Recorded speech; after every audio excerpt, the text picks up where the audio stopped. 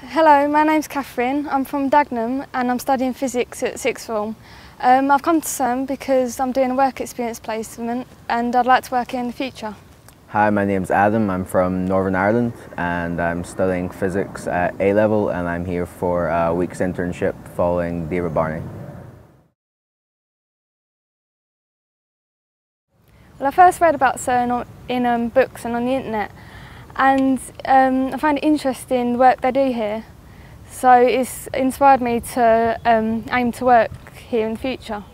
So I first heard about CERN in magazines like New Scientist, and I knew people had come here last year and done work experience, so I emailed Dave Barney and asked him if there would be an opportunity available this year, and he emailed back and said yes, so that's how I'm here now.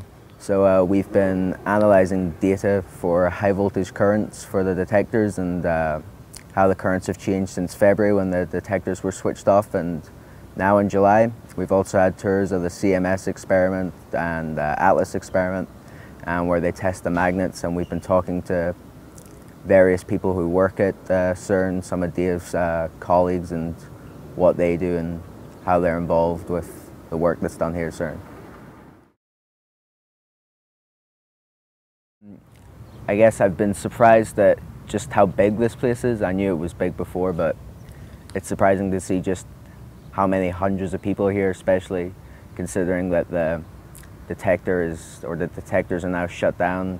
You'd think it would have to be quieter, but there's just so much work going on everywhere. It's quite surprising, yeah.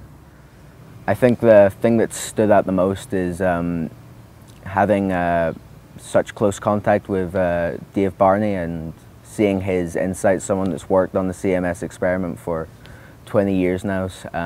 When you get a tour of these places, hearing what's going on and the work that's planned for the future for someone that works at the experiment is something that I'm incredibly lucky to have been able to experience.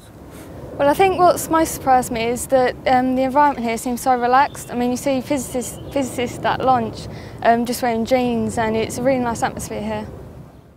Well, I think the thing that stands out is that we've been given the amazing opportunity to talk to many different physicists and PhD students.